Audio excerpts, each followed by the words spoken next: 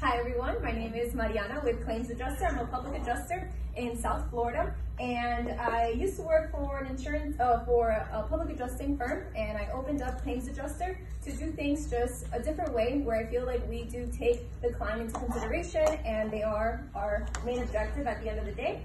So today I'm gonna, like I promised to you guys, we're gonna play the pay or deny game. So I want you guys to pretend like you are an insurance adjuster and you work for the insurance company. I can't pretend because I never work for the insurance company.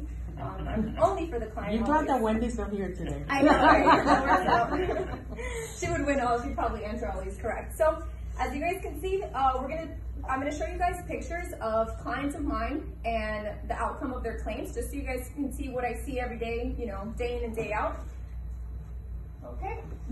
All you guys are forced to play, so you don't have the option. So this client, they had, as you guys can see, there's nothing missing on their roof. There's no missing shingles. None of them look, you know, ripped or broken or cracked or anything like that. But this client, unfortunately, was getting spots on their ceiling, and they weren't really sure. A lot of times I come across damages like this, and, you know, insureds are really, they're not expected to know everything that it takes to build a house or build a roof or anything like that, but that's why you hire a professional that has your best interest in mind. So in this case, what I was seeing is that a lot of these shingles, I marked one here, I can actually lift it up and I'll find debris underneath. What that means is that the shingle at some point is being lifted by wind and then brought back down. And with the sun, you know, it sticks back to the roof, but in reality, your roof is not, you know, working well. Yes, correct. So it's allowing water to come in. So whenever you have rain that just falls, he probably won't see any issues. But whenever there's wind and rain, he's probably going to start having, you know, water coming through. So if you guys were the insurance company, would you pay or deny this claim? Deny. How many for the pay? Deny. And deny? Deny. And the denials take it. So the reason why good job guys. The reason, because that's what they do. They deny first. Oh, deny first? Well, you got the that's the next part. These are all my clients. They all have been paid. The reason why the insurance company denied this claim is because when you get underneath, this is the sheeting. This is what goes underneath all, you know, the shingles and underneath the plywood. This is what you'll see from if you're standing inside of your attic, for example. So the insurance company, what they saw was this. This indicates to the insurance company that there was something that was going on long term. Insurance companies do not like to see that something is going on long term. They actually are very specific that you have 14 days to file your claim. If they can prove that it's something that's going on longer term, then there's a potential of you getting denied. So I was able to ultimately get this client paid in letting the insurance company know that the client did not know that this was going on inside their attic, because like all of us, I'm sure none of you are going home tomorrow or tonight checking your attics for roof leaks. You only notice when you start having spots like I showed you guys in the previous one. When you're having spots like this, then you're like, man, what's going on? And even when he got on his roof, he wasn't able to see any damages. So that's the first one. This is the next one. So this one, it was a client that was having water that was coming into their house. It wasn't coming through the roof. We had a roofer go out there. They couldn't figure it out.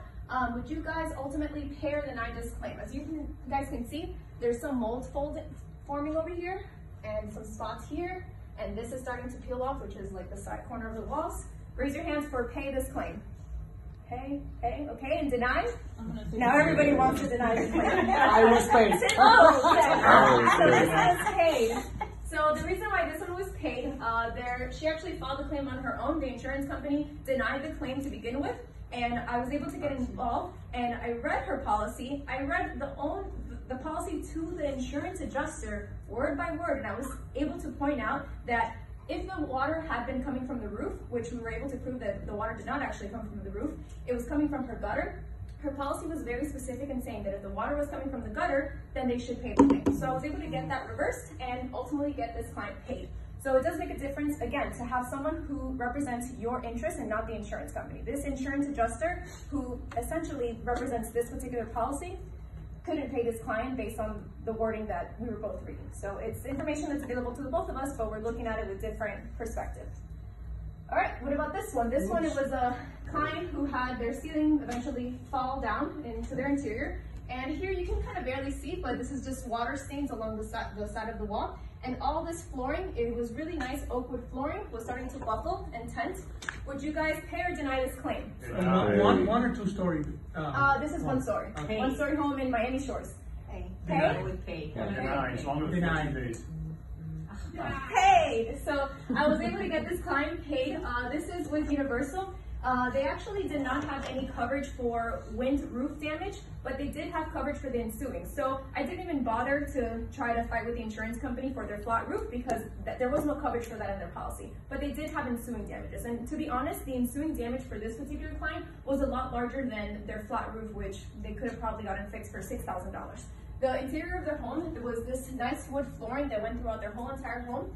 They had a lot of damage here to the entry of their closet area, the hallway area, and I was ultimately able to get them around $40,000 to replace their wood flooring. $40,000? 40 for wood flooring.